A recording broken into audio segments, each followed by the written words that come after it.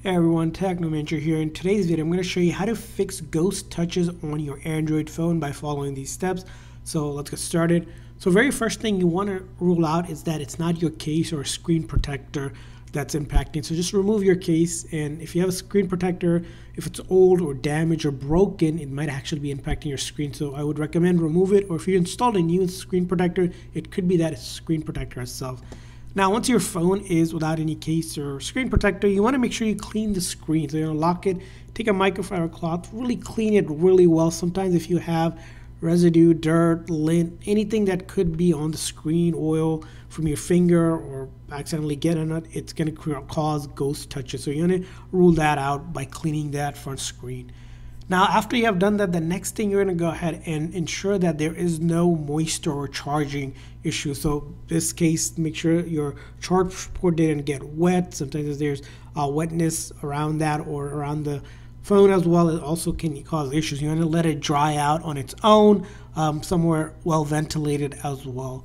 Now, after you have done that, the next thing to do is go ahead and check out this setting in your settings. So just go into your setting, and then you're going to look for display, and then scroll down into the section for accidental touch protection and touch sensitivity.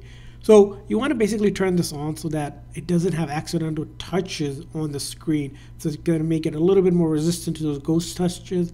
And then same with touch sensitivity. You want to increase the touch sensitivity for your protection so that it doesn't accidentally touch without you touching it, especially if the touch becomes sensitive, it's going to have those ghost touches. So either or, you're going to play around with, see which one works. Maybe you'll turn this one off, this one on, or leave both of them on. So each case it's going to be different, but you want to go ahead and follow that.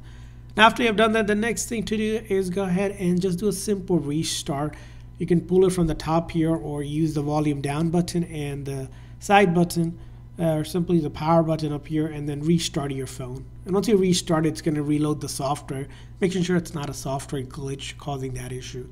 And then once you have done that, the next thing you want to do after you reboot back is to make sure your phone software is updated. So in your setting, you're going to scroll down to software update and check for new update.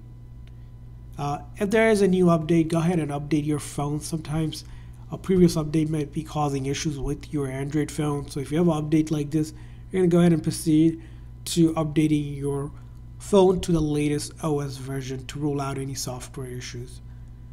And then other thing you also want to consider is that if you are connected to another external device, maybe even through plugged in external Bluetooth keyboard, USB, OTG devices, stylus, or any accessories, you want to disconnect them. Sometimes they can cause issues with the phone touch as well. So in your setting, just check connections, and Bluetooth, maybe make sure that nothing is connected. Sometimes those devices can interact weird with your phone, so you want to turn that off. And by following these steps, you should have fixed the ghost issue on your Android phone. I hope this video was helpful, so please consider a like and subscribe button for more tips and tricks. See you guys next time.